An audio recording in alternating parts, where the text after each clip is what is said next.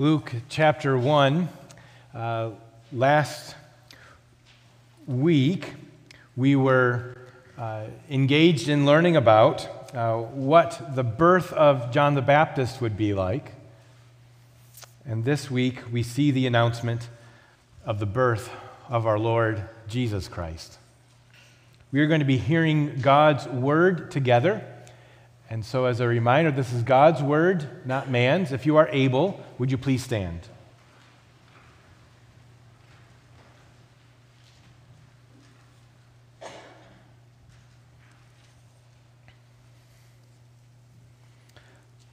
Luke chapter 1, beginning in verse 26.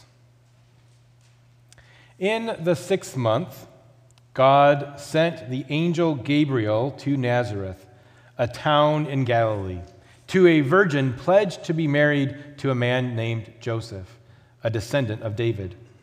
The virgin's name was Mary. The angel went to her and said, "Greetings, you who are highly favored, the Lord is with you." Mary was greatly troubled at his words and wondered what kind of greeting this might be. But the angel said to her, "Do not be afraid, Mary. You have found favor with God.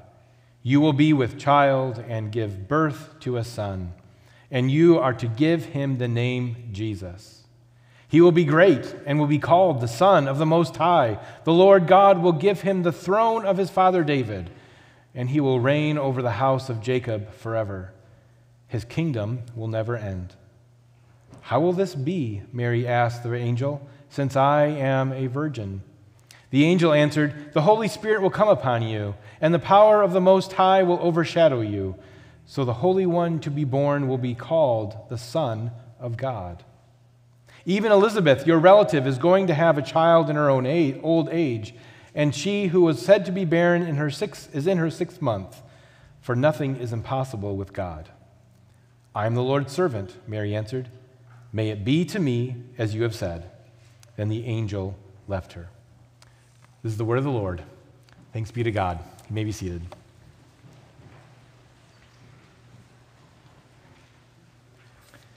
Would you pray with me? Heavenly Father, we ask that you would bless this time that we have together as we think of and meditate on your word.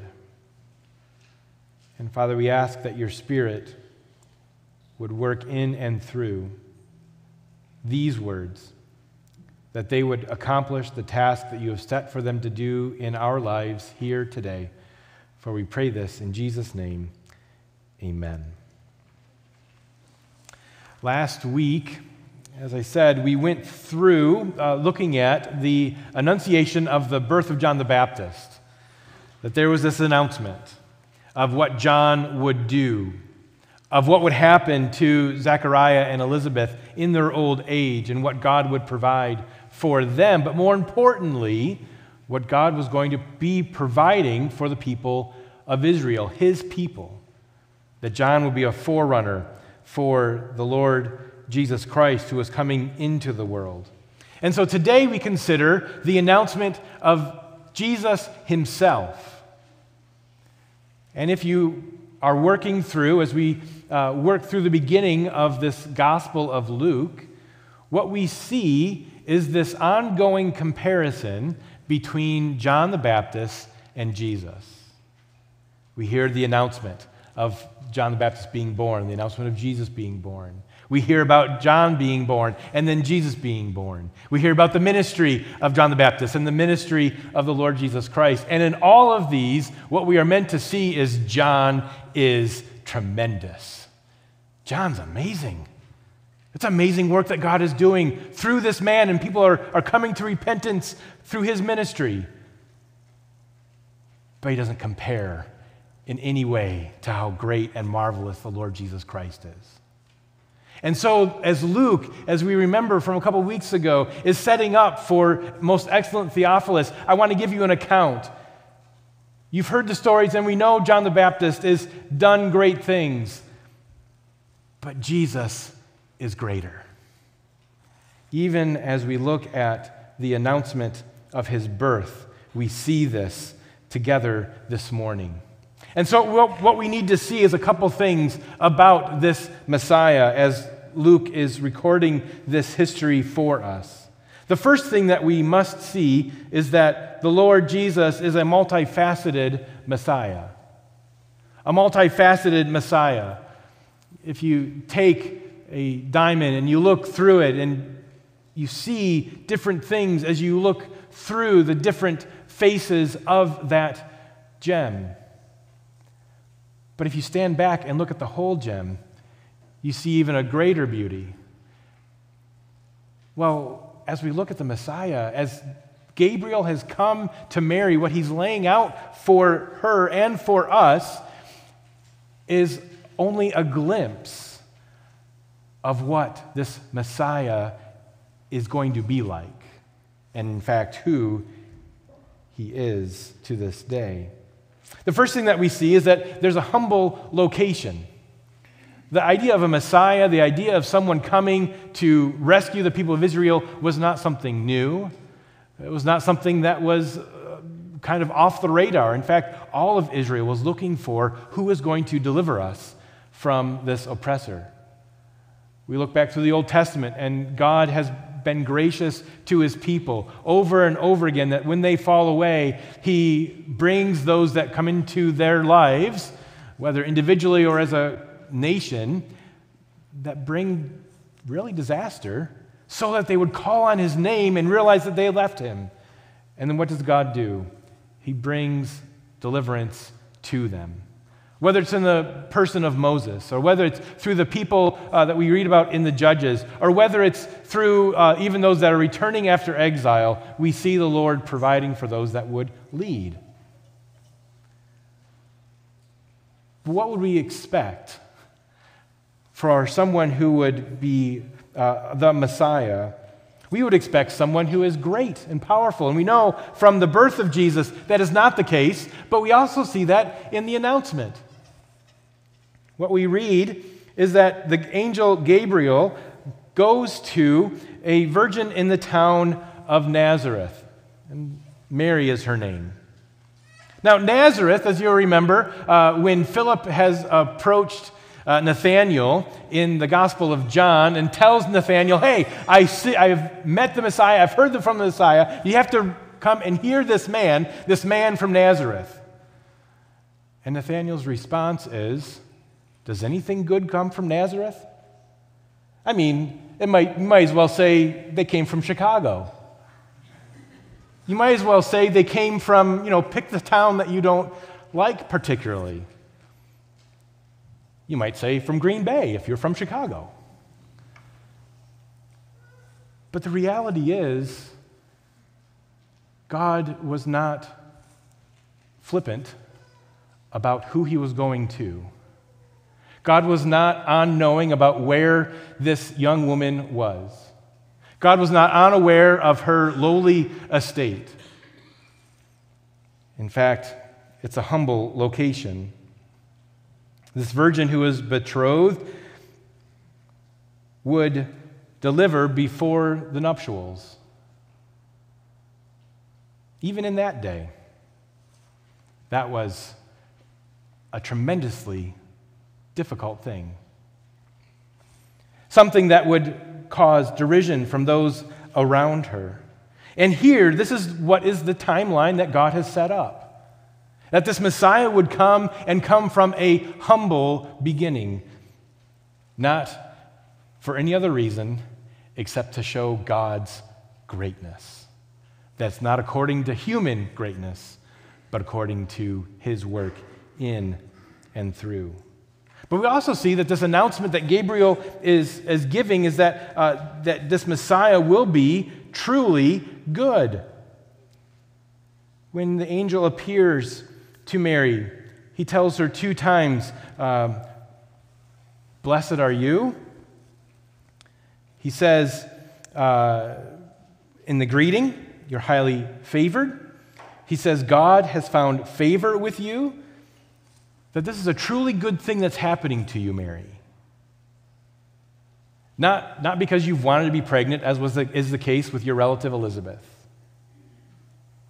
but because you will bear the Son of God. You will bear the one who is fully man and fully God. You will be the one who cares for and gives birth to this Savior and Messiah. This is truly a blessing from God. It's showing that God is blessing Mary, not that Mary was blessed and so is receiving something in response to her estate and her status.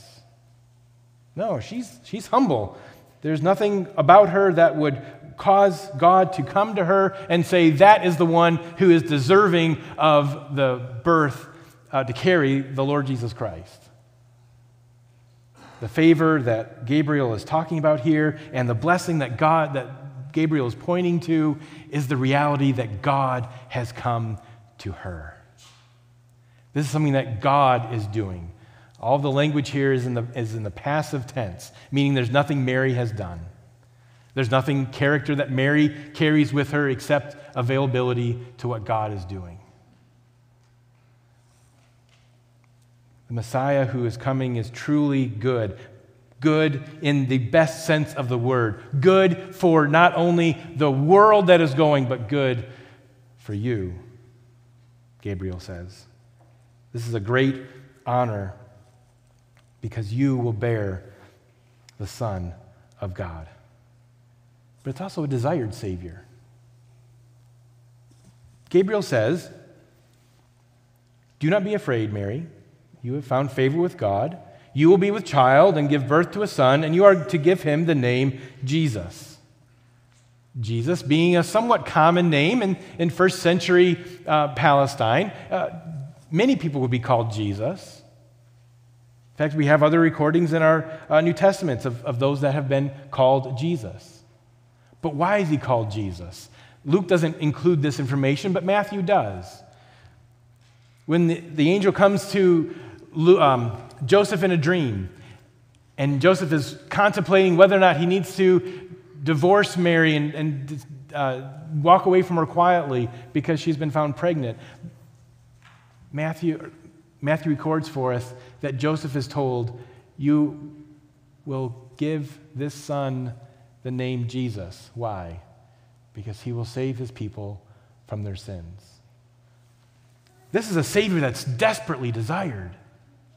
This is one who is truly good because he will redeem the people of Israel, not even in the sense that the people want in that time, but what the true people truly need. Now, you've had this experience where you've approached a situation or you've gone into a setting and you say, "This is what I really want. If everything could go this way, this is how it would play out." And how many times have you experienced when you've walked away from that saying, that's not how I expected it to go at all. That's not what I thought was going to go on, but what happened was so much better. It's God's grace for that. And so this desired Savior who will come is going to be the only one in which there is found salvation. That's what we read in the book of Acts chapter 4:12. "And there is salvation in no one else, for there is no other name under heaven given among men by which we must be saved." This multifaceted Messiah is going to be gloriously good, truly good, but he's also going to have true authority. Gabriel continues on displaying to Mary who this Lord Jesus is going to be. He will be great, in verse 32, and will be called the Son of the Most High. The Lord God will give him the throne of his father David, and he will reign over the house of Jacob forever. His kingdom will never end. You see, this Messiah will have the truest authority over all things that ever has been. And he will exercise that authority in the best way that anyone could ever exercise that authority. It doesn't take much for us to look around even our current world, but you look through the passage of time and you see those who had really extensive authority and were not doing what was good. Maybe they thought they were achieving something good for humanity and carrying out some grand design. But by exercising that authority, they made a greater mess and brought more turmoil and more difficulty to humanity than was at the first. Jesus exercises true and good authority. Jesus, who is the eternal King, he will be divine. He will be the Son of the Most High. There will be none that will be above him. He will be the King of Kings and the Lord of Lords. But there's also a connection here back to David. There's a promise here that the true authority that God gives doesn't end. It continues on. He will be in the line of David. And that's what we read at the beginning as well of Mary. To a virgin pledged to be married to a man named Joseph, a descendant of David. And so Gabriel says, he will be in the line of David. God promised David that there would be always a king sitting on his throne. We don't see that in the pages of Scripture. We see that being disrupted. And yet, God has not forgot his promise. God promises that there will be one who reigns, not just with authority given by mankind as the people come around him, but one with true authority that comes from above, who will truly be the king and the prophet and the priest that Israel and God's people need. So there's all these angles to what and who this Messiah is going to be. There are all these aspects of what Jesus is going to be, and they don't even get the portion of how many different things that Jesus is. But to give us a picture of what we need to know and what Mary needs to know in order to follow him. So we see this multifaceted Messiah, but we also see a miraculous Messiah. We see a supernatural advent here, something that God is doing on the computer. So let me give them to you. In the supernatural advent of what Gabriel is giving to Mary, the first thing that we see is a miraculous conception. It's a miraculous conception. Mary recognizes this. Mary points this out to Gabriel. Now, we remember from last week, our friend Zechariah also pointed out to Gabriel of a difficulty in the promise of what was being brought to him. In Zechariah's case, it was unbelief. We've been married for a long time here, Gabriel, and there have been no kids. We are well past the age of having kids. This is not going to happen. Mary's question is not, this can't happen. Mary's question is, how are you going to do this? I believe, but how are you going to do this? This doesn't make sense of how these pieces are going to come together yet. Mary does not doubt. She sees and believes what is being said to her, but she seeks understanding just how is this going to go forward. And so Gabriel explains. In terms that are for us, all we need to know, we can spend a lot of time, and people have spent a lot of ink, of saying, what does this happen in the metaphysical sense? And we're left with the reality that God's Word has given us what we need. And we can trust where God's Word ends of giving us the explanation. Gabriel says, the Holy Spirit will come upon you, and the power of the Most High will overshadow you. So the Holy One to be born will be called the Son of God. There's a divine intervention that will happen. And surely we understand that there's been a divine intervention in Zechariah and Elizabeth. It wasn't just that one time everything just finally clicked and Elizabeth became pregnant. But this is a divine intervention that baffles the human imagination. What is actually the context of this? How does this actually work? This is something only God can do. Even in our day, we have certain medical advancements where we can do different things with those that are struggling with infertility. But there is no way that we have any medical advancement that allows for someone to become pregnant. There's no way for a woman to become pregnant without the regular biological process. But all things are possible with God. And so we see this miraculous conception that points to this supernatural advent. Something different is happening. You saw John the Baptist is going to be born to an older couple. Jesus is born to without a couple at all. Do you see how amazing Jesus is? Only God can do this. Paul writes to the Corinthian church and says, "But as it is written, what no eye has seen, nor ear has heard, nor the heart of man imagined what God has prepared for those who love him." Do you see God is at work? Do you know that God has always been at work? For those who have eyes to see, we see how God is at work in the Old Testament, how God is at work through the New Testament, how God is still at work even in our present day. We need to be aware of this, brothers and sisters in Christ. There is always and will always be, until the Lord returns, questions over to what can God truly do. There's a miraculous conception, but it's also marked by power. Marked by power. That's God's work in this. This can't happen without Him. This can't happen apart from His work. Now understand, this year actually marks the 100th anniversary of a book that was published by J. Gresham Machen called Christianity and Liberalism.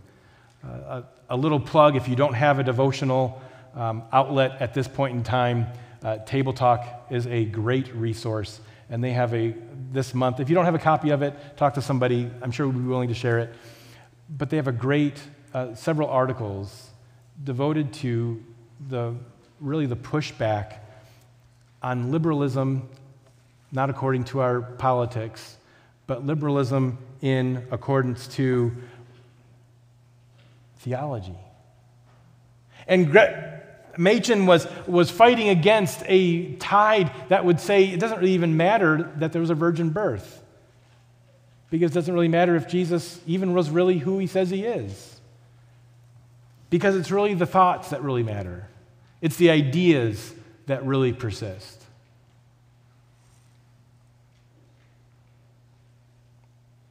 But we're left with this reality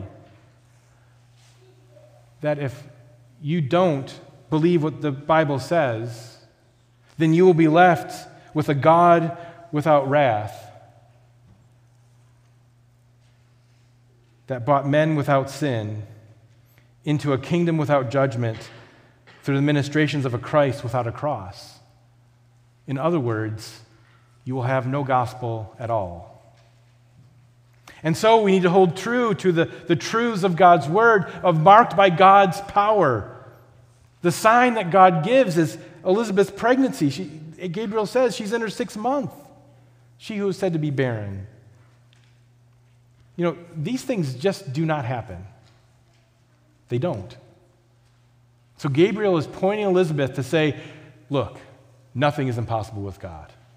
This is marked by power, by God's power, not yours. It's not some incantation that you need to do. It's not some righteousness you need to attain to and then God will do it. No, God is doing this for the sake of his own glory and his own might, and he will accomplish it in your presence. Something is behind this, in other words. What's Mary's response? In response to this power that is displayed, that is marked, this Messiah who is marked by power, Mary's response is just submission. Submission to God's good plan. His glorious plan. Mary says, You know what's good, and I trust you for it. May it be to me as you have said." Then the angel left her. So what are we supposed to do with this? We see this, we worship Christ, we understand what he is, who he is. We understand from every Christmas season ever the story of his birth that we'll get to in a couple weeks. But why the announcement? What do we do with this announcement? Well, one, I believe that we need to see Christ's identity. See Christ's identity. You need to see it. Not just say, "Oh yeah, that's what I heard in church." Or "Yeah, that's what I know other people kind of believe, but it's not really dear to me. I can kind of see it in the peripheral vision of my eyesight." No, you need to gaze at Christ's identity, who he is, who he declares himself to be. He is the only one that truly is what he identifies himself as.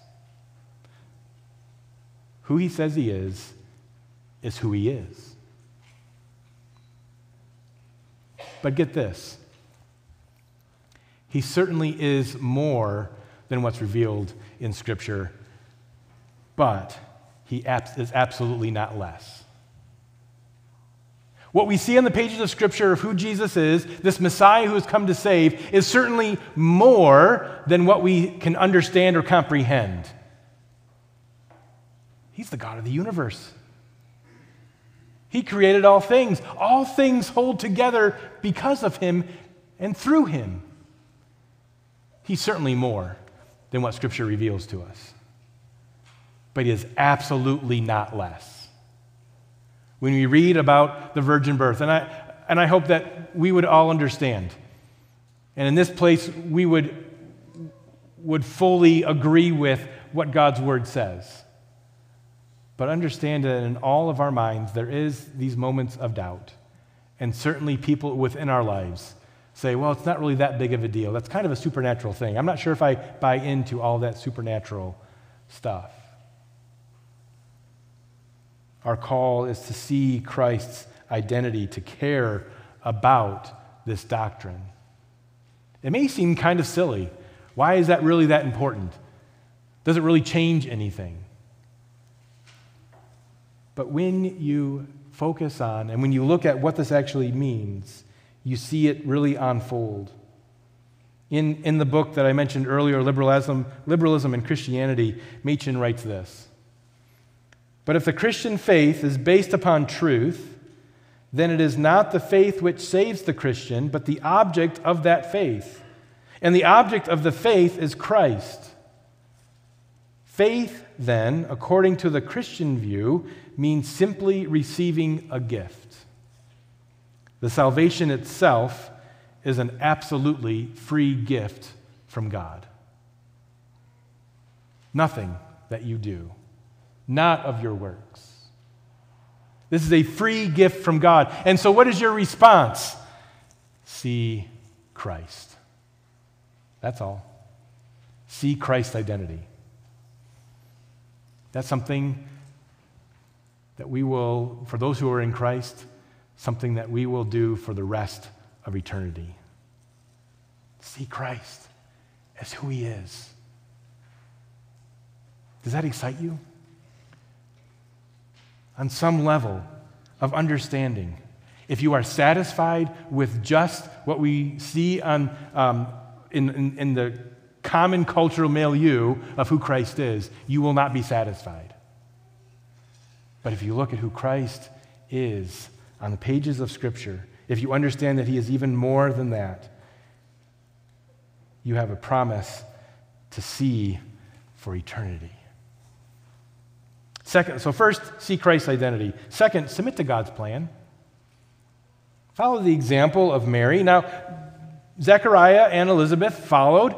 They were submitting to God's plan. But God had a different route with Zechariah not being able to speak. Mary's route of submitting to God's glorious plan, even when she didn't understand, presented her with the opportunity to rejoice, as we'll see next time in Luke. This isn't just a passive thing, though. When you hear the word submit, never think passive as far as you don't do anything, as you just kind of sit back and let things happen. Submitting to the Lord's plan means saying, God, you are good. And like Mary said, may it be to me as you have said. What does that mean for us? That means actively living in God's plan for you. And you say, what's God's plan for you? Well, there's specific things that may be unique to every individual here, but there are some things that are absolutely universal. One of those things is living according to God's character. Are you in submission to living according to God's character? His holy and righteous law? Are you in submission to seeking God's good will in this world? Or are you only looking for yourself? You see, we could go down this list. But the truth of the matter is, we need to submit to God's good plan. See Christ's identity, submit to God's good plan, and actively do that. Within the church, being a light and shining in a dark and tasteless world.